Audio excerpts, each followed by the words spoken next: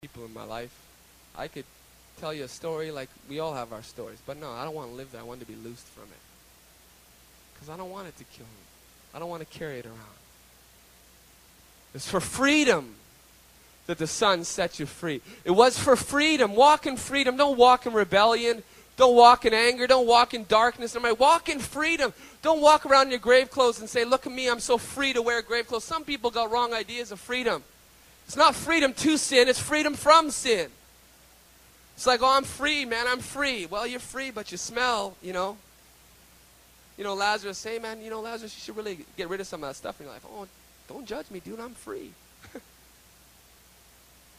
That's free. You look pretty bound up. Some guys just like, man, I'm free to swear. I'm free to do this. I'm like, you're free? When I was saved, that's not, like, once you get free from it. You know, look at my son. Hey, son, you're free to swear. No.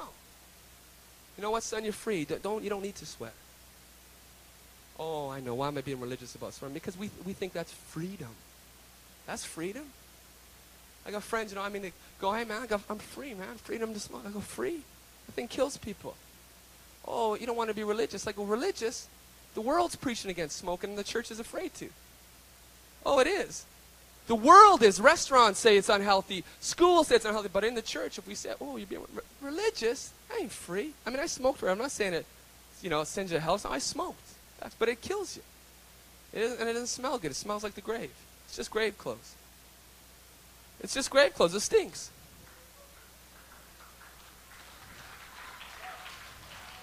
It's a weird idea of freedom. I know lots of guys think it's a whole freedom movement. It looks like a grave clothes movement to me, some of it.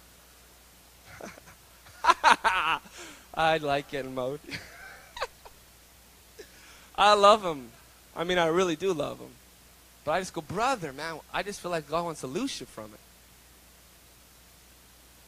You know, it's be like, man, you know, I used to punch people out. I really feel like I'm still free to do it. I feel like I'm free. I'm going to punch some of you out tonight. I feel free.